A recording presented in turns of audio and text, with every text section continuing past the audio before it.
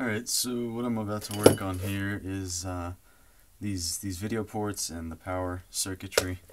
I haven't cut the case out yet, but I'm going to desolder this off the motherboard.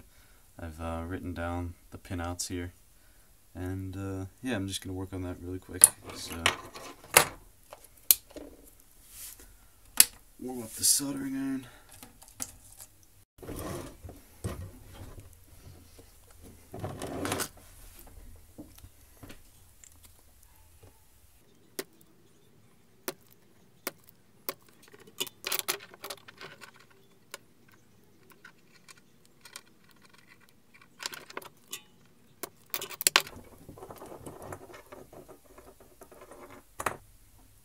Alright, so now what I'm probably going to do is desolder this power jack here, take off their 7805 voltage regulator, and solder it on there and get it ready to be put into the board.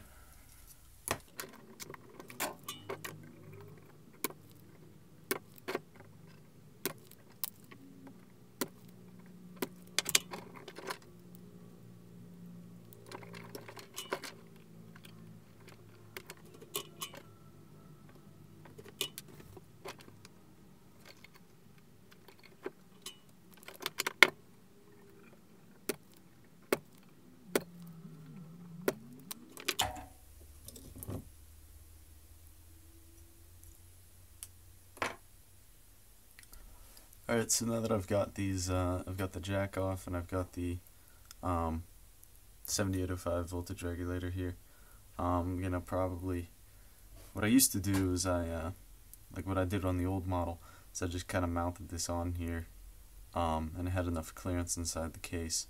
So I'm gonna try to do the same thing. But the cool, interesting thing about these is these boards originally used like an inverted barrel jack, meaning that typically the shroud on the barrel jack, or the shield, whatever you want to call it, that is the ground, and then the inside stem is the positive voltage.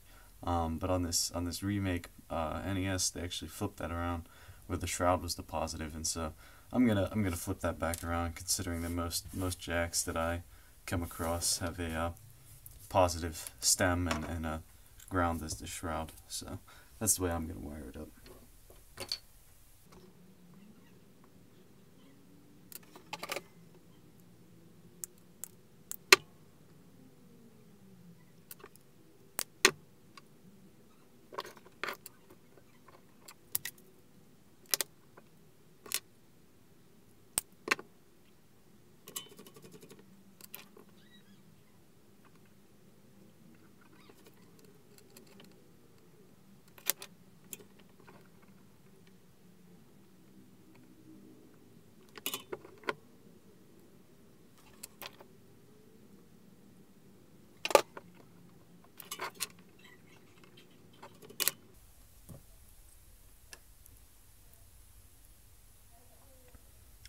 Okay, so there we have it. I ended up switching theirs out for one of my 7805s, but just because of power dissipation, or heat dissipation. So yeah, it's just mounted right here on the back of the voltage regulator, and then what I'll end up doing, or right on the back of the power jack, and then what I end up doing is just kind of putting this in there like that, cutting out a square and then hot gluing it. Alright, so what I'm going to do next is, I'm going to be cutting out the audio and video ports here off of the original board, and pretty much I'm just going to chop these off, just the audio and video lines, with the Dremel tool. So let me turn off the soldering iron. What I use for that is just a standard Dremel cutoff disc, like I don't know, I just picked it up at Home Depot. That works good for doing just work for cutting PCBs out, which is actually what I used to cut out the cartridge port here. I cut out the main stuff with that, and then I used my files here to just file down the rest of it. But for these, I used a like a little dental burr. That's probably really hard to see on the camera, but I just kind of like cut out a rough perimeter, and then I just filed the rest of it out. Alright, so here we go. Gonna cut out the PCB here.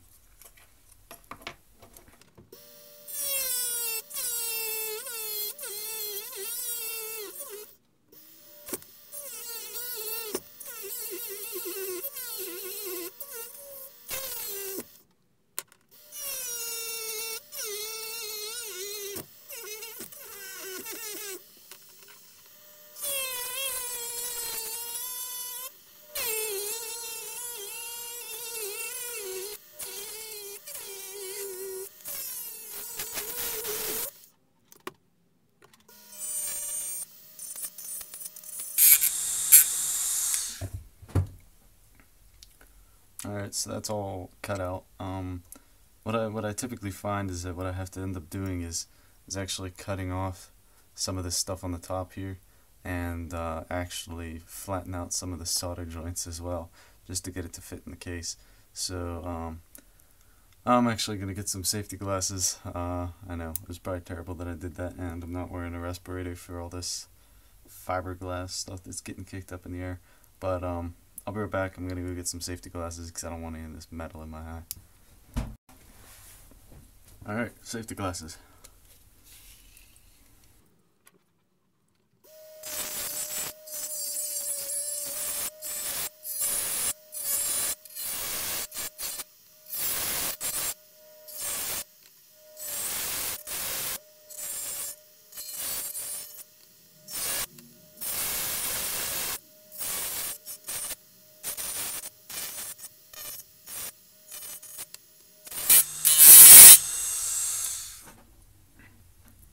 Alright, so there we go. I've shaved off those top two flanges there, so that now I have a lot more closer of a clearance. Now what I'll do is cut down on the solder joints.